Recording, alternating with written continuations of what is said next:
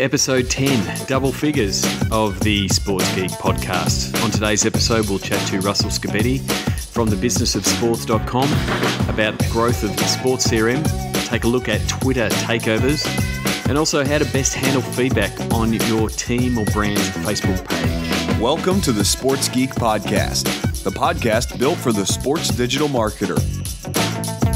And now, here's your host who's reading your tweets right now, Sean Callanan. Thanks, DJ Joel. My name is Sean Callanan from Sports Geek. Thanks again for downloading and listening.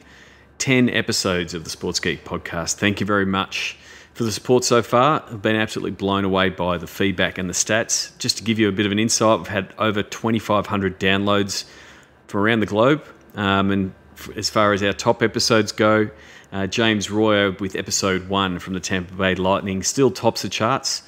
Follow close behind is episode 5 with Nick Trilson from the Bulldogs and Dan Pinney from the Storm. And episode 4 with George Rose from the Manly Seagulls and Chris Seppenfeld from the Bobcats rounds out the top 3. But with over 39 countries downloading, really appreciate all the feedback and the support. As you know from last week's episode, we're proud to have the Seek Conference on board as presenting partner of the Sports Geek podcast. So please check out the killer lineup that Christine and Chris have put together for the conference in Kansas City for August 4 to 7. You can go to sportsgeekhq.com/seat 2013. I look forward to seeing you there, as well as Christine and all my mates from the Seek conference. One person you will see there is our guest that was on ABC Grandstand this week. Russell Scibetti from thebusinessofsports.com came on to chat about the world of sports business, but especially his area of expertise, CRM. The initial discussion here on ABC Grandstand, Francis and I talk about the Ashes and some of the current topics around the Ashes, one being whether a player should walk or not walk, as far as Stuart Broad nicking the ball but deciding to stand his ground and not deciding to walk and let the umpire make the decision, and also the fervour that the fans around Australia were watching the game when Ashton Agar started making runs as the number 11, and kudos for Russell Scibetti for joining in the conversation without any knowledge of cricket whatsoever.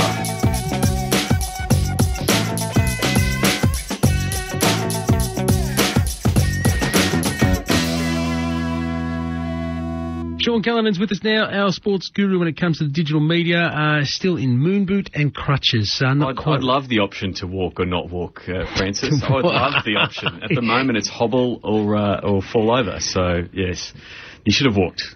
That's my stance anyway. Yes, well, we've had Australian batsmen who haven't done it in the past, so I guess the wheel turns for all. Interesting times in the world of digital media. The fascinating thing was Friday night, and I spoke to somebody about this yesterday, was that in the past when an event like the Ashton Agar thing happened, we'd be able to presume or feel what was happening on the other side of the experience. So when Australia collapsed, we'd previously gone, we can imagine how English fans are feeling and how delighted they are. But with Twitter and social media, you can read and interact and get a real sense of the level of energy and excitement and, you know, all the sort of bitterness of losing those wickets. It all converges at once. So it becomes very real. And when that turned around and Ashton Agar started to compile his innings and hashtag 11 started to trend across the country, it was this extraordinary coming together, a sort of collective and shared event, watching this young man become, a sporting icon in the space of 3 hours. Well, definitely. I mean, it does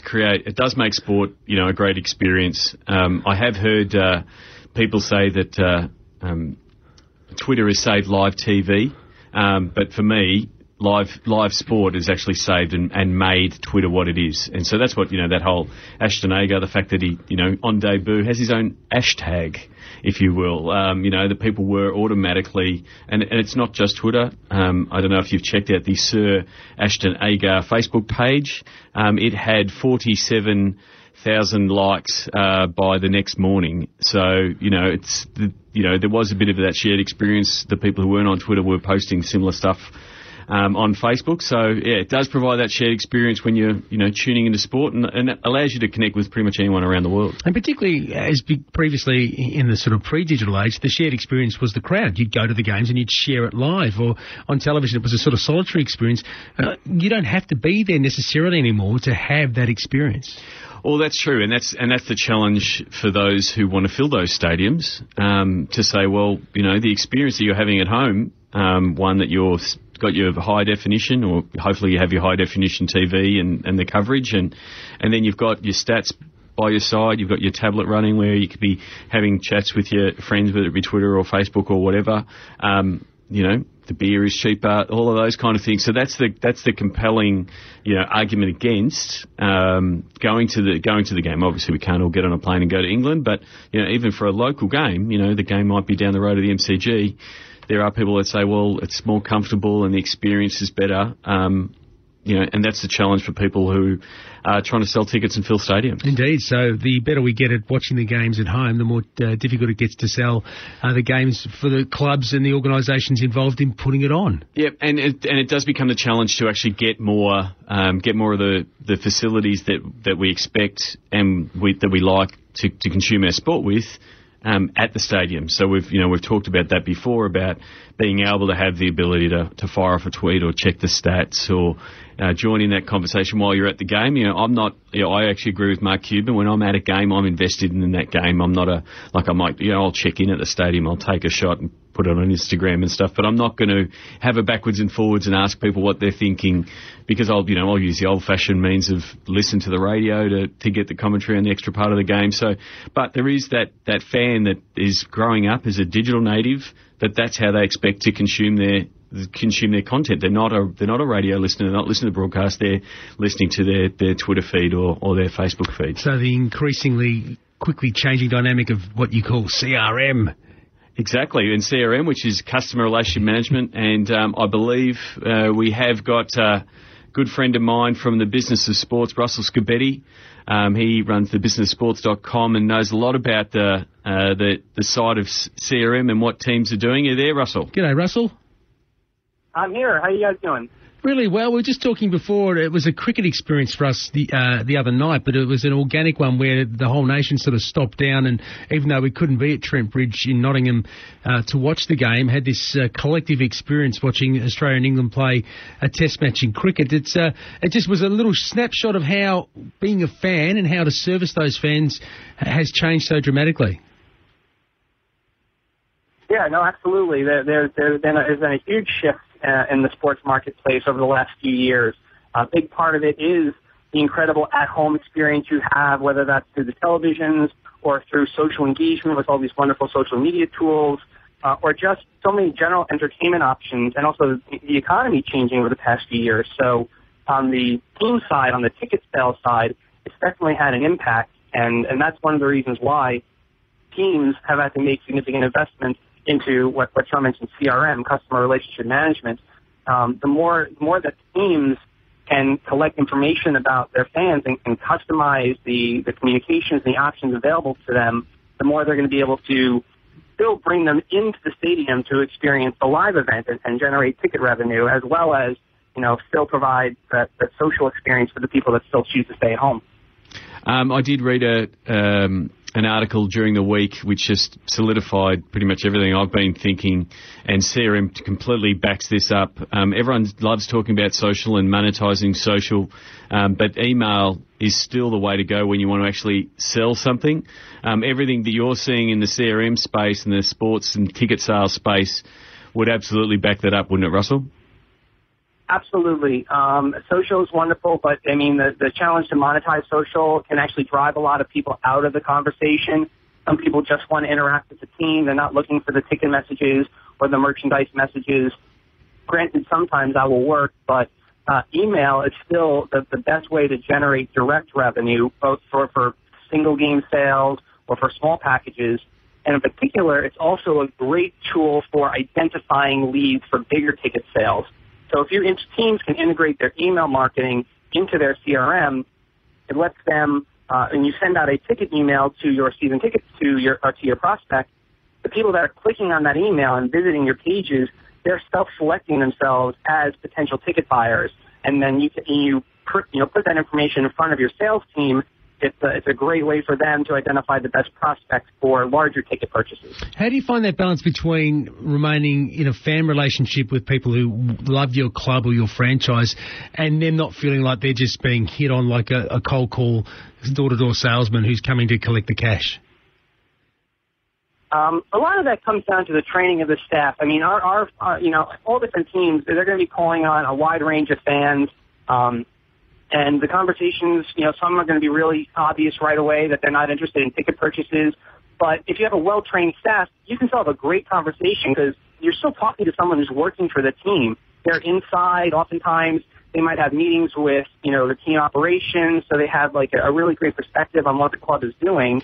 So a well-trained staff can even enhance a relationship with a non-ticket buyer when they're on the phone. So it's all about making sure all of your conversations and your communications with your fans are engaging and rewarding and listening to the fan. And then a trained staff member will also store that information inside your CRM. So that way, if that name comes up again, you can see the information about those past conversations. And maybe you don't go into a hard ticket sale. Maybe you take that person off your call list this time and you just send them an email. The more you learn about what your fans like, the more you can decide when to communicate to them or how to communicate to them. Russell, I was actually lucky enough, I've known Russell for a few years online, but I was lucky enough to catch him in person last year at SEAT and at the SEAT conference this year in Kansas City. You're running you want to tell us a little bit about your session? You've sent me an email about Paul Greenberg. Do you want to tell me a little bit about Paul and what you're hoping to get out of the session? Absolutely. I'm really looking forward to it, to that session and to the whole conference. Paul is actually casually known as the godfather of CRM. He's been doing this for a wide range of industries and vendors over the past 20 years, and I've gotten to know him over the last couple of years just through LinkedIn and through emails, and he was gracious enough to come out. Sports teams have really only jumped into the CRM space heavily over the last 5-6 years, so there's a lot that we can learn from non-sports organizations. Things like travel, hotels, casinos, grocery stores. So he's going to be able to bring that experience he's had across multiple industries and give us a great opportunity to learn from those industries and also ask him questions about the evolution of CRM. Paul has really tapped into the transition from traditional CRM to social CRM, where you're having to get out of your database and into the different social channels and how you can get them to talk to each other. So I think it's going to be a great session. Russell, thanks for talking to us, and you'll see Sean over there. Hopefully you'll be able to walk into the I'll be resting against a bar somewhere at the SEAT conference with the moon boot on. You won't be hard to find me. He's on the DL at the moment. Good on you, Russell. Take care, guys. Thanks for having me. I'll see you in Kansas City, Sean. Cheers. Russell Scibetti there talking to us from thebusinessofsport.com. Like the Sports Geek podcast? Find us on Facebook.com/SportsGeek. Thanks again to Russell Scibetti for joining us. You can check out his website, thebusinessofsports.com. Like I said in the interview, I've known Russell for a long time online. Definitely worth following his blog and his tweets are Scibetti. I'll have all the links in the show notes, sportsgeekhq.com/10. Definitely looking forward to his session at SEAT with Paul Greenberg. Anyone who's termed the godfather of CRM is definitely worth checking out. Check out the full agenda for SEAT, sportsgeekhq/SEAT 2013. This week what I wanted to do was look at a few things that have been happening in the sports digital space, and one of those that seems to be getting a little bit more momentum is Twitter takeovers. And normally, just to describe you the mechanic of Twitter takeovers, it's normally where a celebrity or an athlete will effectively take over a Twitter account and effectively provide answers and respond to fans directly on your Twitter account. For myself, I am not a big fan of them at all, and I'll tell you why. For the first point is that Twitter is transient by nature, so you don't read every single tweet. People aren't always on board and watching tweets depending on what time you might do it. So the first thing is that people might catch your Twitter stream mid-tweet Twitter takeover and not quite know why, it's definitely presenting a different voice, which it will do if you've given over the reins to your account to someone completely different. So, it is that you pop in nature and you miss the first 5 tweets that set up the Twitter takeover, and then you're just confused. And the other thing is about the voice. So, you've spent a couple of years now developing a consistent voice and a consistent way for responding to tweets and responding to fans. By doing a Twitter takeover, that can become quite jarring. So, you really should have a conversation plan. And so there is a bit of guidance for the people who are running your Twitter account. Hopefully you do have, one talented individual that is running the account. But there might be a case where they might tear an Achilles or leave, and you want to provide a smooth transition from one person providing you the tweets to another. Or you might have multiple people running the Twitter account. So you must have a conversation plan of sorts. And we've transitioned a few teams and a few staff members from over accounts that are running accounts for teams. And it's really important to have that conversation plan. And so, a Twitter takeover to a certain degree veers away from that plan because you're using a completely different voice. The other feedback that we've seen from fans from Twitter takeovers is that it clogs the timeline. You might be very keen, it might be a half-hour thing to do, but fans start complaining that there's too many tweets in their timeline from a particular account. And that's something that you've got to be aware of, whether you're doing a Twitter takeover or anything. You've got to be wary of how many tweets is enough, because not every fan is going to be following hundreds and hundreds of accounts. They might only be following a small amount of accounts. And we've actually found that with some of the studies we've done with some of the teams. A lot of fans will stop after they've followed the team, followed all the athletes for a team, and followed a few celebrities, and that's it. So if one of those accounts starts over-tweeting a little bit, there's a chance that you'll upset them and, you might get an unfollow. My main beef with Twitter takeovers is, especially when there's a quite capable athlete or celebrity that is on Twitter, they really should be following the motto of Twitter, which is join the conversation, and they should be doing this activity as themselves. It definitely provides the authenticity. That's why Twitter has gone through creating verified accounts. The fans know it's them, because there is a little bit of lack of authenticity especially if you're running a Twitter takeover and you haven't provided photographic proof. How are the fans to know that it is player X or celebrity doing the tweeting? I've seen a few accounts run a Twitter takeover and all they've done is said, hey, it's so-and-so running the account now. And there really isn't any proof for the fans to know that is the case. So if you're going to run one, you want to make sure it's really obvious to the fans that they are talking to them. And if you are going to run one, you have to be very consistent with the tweets that are coming through. I did see one recently where the AFL ran one with Carmichael Hunt, part of Multicultural Round. And because Carmichael was tweeting, he pretty much said, sorry guys, I've got to go. The missus says we have to go shopping. And some fans picked it up and saw it, thinking that, the AFL have tweeted from the wrong account. Now, kudos to the guys at the AFL and Dion, who's former sports geeker. He did go through and reply and explain to the fans, but it's just that little bit of point of confusion that sometimes can reduce the effectiveness of that kind of campaign. Whereas had it been directly from Carmichael Hunt's account and potentially retweeted from the AFL account, it would have been a lot clearer that that's what was taking place, and effectively that they'd brought in Carmichael to be tweeting and responding to fans. So for mine, I definitely prefer the Twitter chat model, where it sort of includes everybody, and it's not just replying, which is very much a one-to-one thing. You're not really getting the growth and the reach that you might want to do if you're doing lots of replies.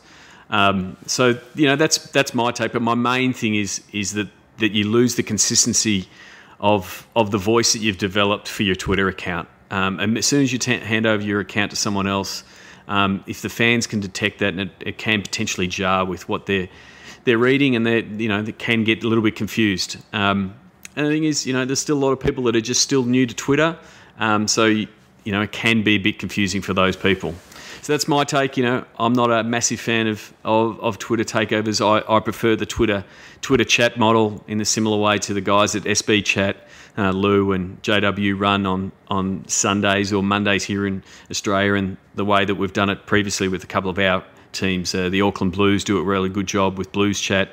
I know Dave Burtonshaw at the Adelaide Crows has a lot of fun with Crows Chat, going backwards and forwards with the fans. I think that's a better one because it does get more fans engaged, and it does provide the opportunity to bring in your celebrities, whether they be your athletes or your big celebrity fans. Sports Geek Podcast, available on Stitcher. SportsGeekHQ.com/Stitcher. What I wanted to do is I had to answer a question that I had come in this week from a client where they had a question on how to manage Facebook feedback, and the problem was that they had comments in another language on their Facebook page, and had a few people engaged in this discussion, so it became a thread. And the first thing was that they didn't know what the comments were, and they weren't quite sure how to handle it. So first of all, we'll look at the problem of multilingual feedback on your page. There's a few options there, and on what you can and what you can do. And then also just look at general feedback from a Facebook point of view and what you should be looking to do and what policies you should have in place to manage it. So the first thing was trying to figure out exactly what these Facebook fans were saying. So what we used was Google Translate. So if you go to translate.google.com, you can grab a piece of text. It even tries to detect the language that you've done or that they have done, and it will try to convert it to English. It doesn't always work. In this case, there was a lot of what it appeared that they were using some kind of maybe Estonian language, but they were also using slang, so they had numbers replacing letters in some cases. So because we didn't know what they were saying particularly, and we didn't really wanted to make sure that people who could read it weren't offended, we just went through and deleted the comment.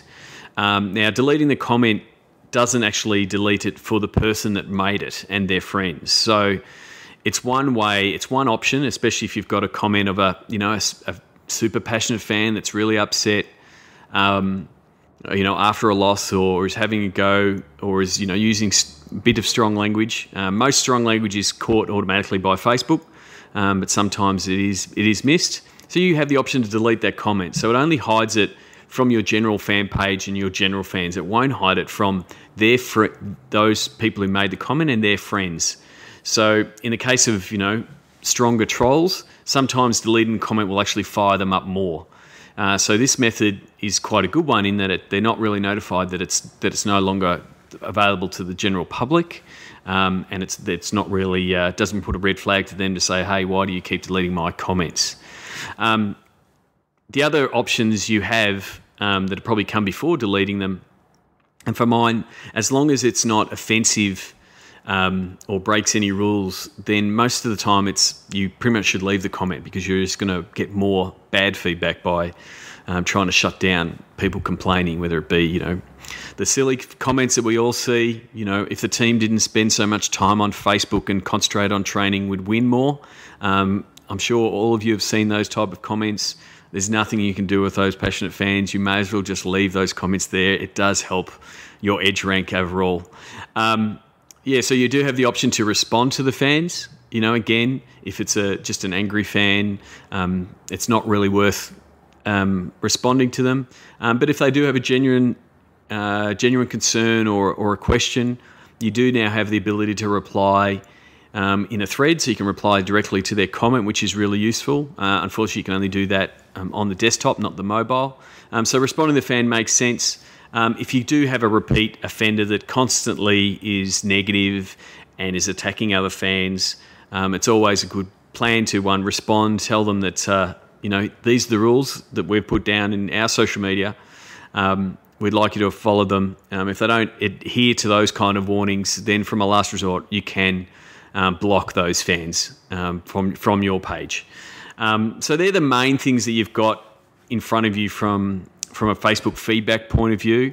Facebook is doing a relatively good job of catching a lot of the bad from a swear words point of view, and and automatically hiding them or marking them as spam. Also marking people who are coming on with pages and sharing links are being marked as spam pretty normally.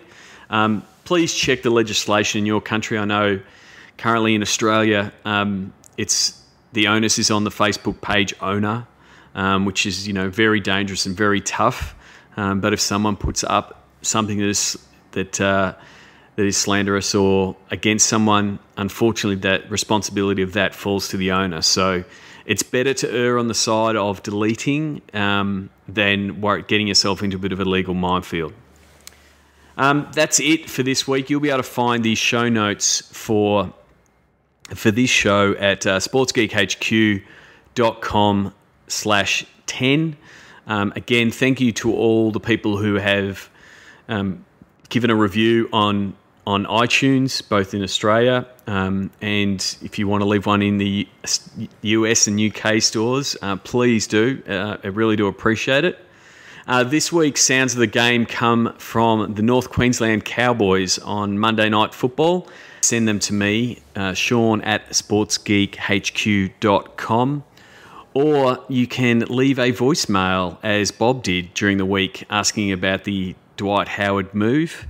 I replied to Bob because I did talk about it on episode 9 on Dwight Howard's move. So that's it for this week. My name is Sean Callanan. You can find me on Twitter at Sean Callanan or at SportsGeek. Until next week, thank you very much for listening.